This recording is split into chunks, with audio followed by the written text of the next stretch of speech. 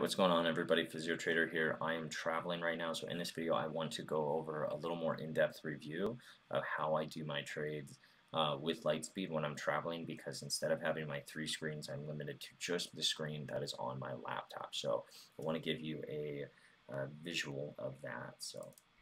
Alright, so over here you do have, I did make 2 trades today. I have a separate video talking about those. I made 50 here, and I made 56 on Shopify, so I'm not really going over the positions here or anything like that, but here is my screen, and what you see here is all that I have access to. Unlike with my other videos, what I'm recording is limited.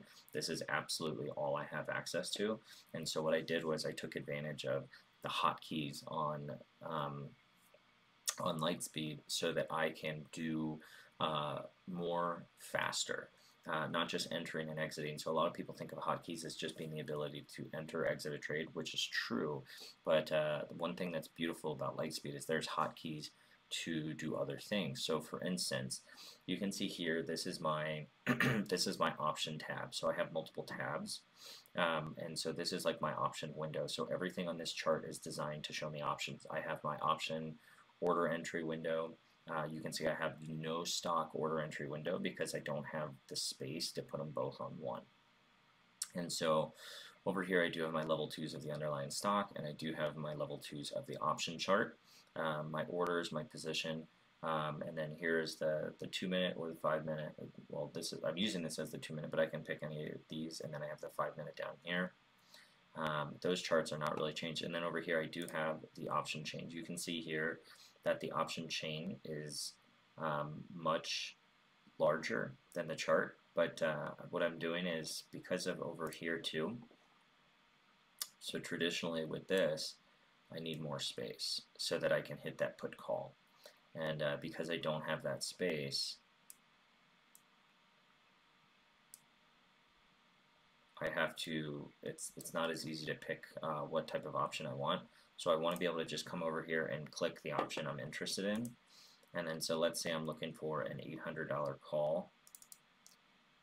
I'm going to click that $800 call, whatever option I want lined up, and then I'm just going to click over into that chart to kind of minimize that because I've already picked the option one I'm looking for.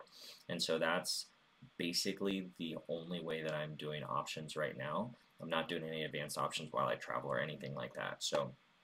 So that's part one. So then what I'm going to do is I'm going to hotkey over to my stock side. So right there, I'm going to hotkey over to my stock side, and you can see that the chart switched completely. So now you can see I do have my 2 separate order entries. I do have my order position, 2 separate level 2s. I have an order window up here just to make sure I don't miss anything. And then I do have my charts. Now this is one thing I really like about Lightspeed is when, so you can see here I have one chart, but I have 2 order I have 2 order entries each one. So this order entry is going to be focused here, and this order entry is going to be focused to whatever these level 2s are. Now you should be familiar with this part. I do have my order entry right here, or my level 2s are only colored on the ones that I'm focused on. That means, what I mean by focused is, like, so if I click over here, you'll see the colors change. But what happens is that if I were to hotkey in a position, the hotkeys are going to go to whichever order has this. Now there's another thing I can do to switch, is I can just hit the tab button and it will switch over here. So I click that tab and boom. Now the one thing I didn't mention, but if you did see, what I like about this is that I have these charts set to focus to whichever one of these is in. So right here, this order entry is fixed. This order entry is fixed to this level 2. This order entry is fixed to this level 2. But this chart, I have it fixed to focus, which means that this chart is going to resemble whatever is lit up. And so let's say that I'm watching Tesla and I want to glance over Shopify. I hit the tab button. You can see the entire chart on both of these switch very quickly because, again, Lightspeed is designed to go really quick with that. And so that is one of my favorite aspects of trading, and it does give me a little bit more real estate to work with my screen as opposed to just one. Now you may ask, why don't I just get rid of this and keep one? I certainly can, and I've done that before, but let's say for instance I really like Tesla and I'm watching for this to get below 803 because I'm looking at a potential buy right now. Now this is not true, but let's say for instance I'm looking to get in at 803. I can either A, set an alert, which I don't want to really waste the time, but I have other things I want to watch.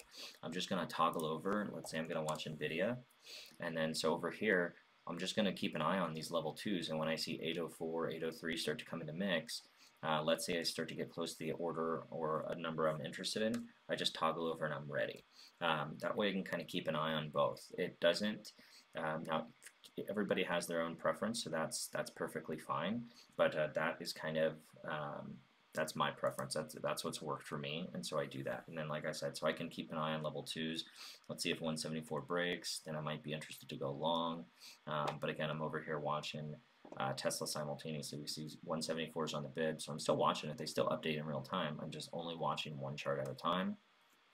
And so, like I said, that's a really big plus for me, especially for when I'm traveling. Now, when I'm at my home setup, I just have it separate. I don't need the charts to kind of focus to anything like that.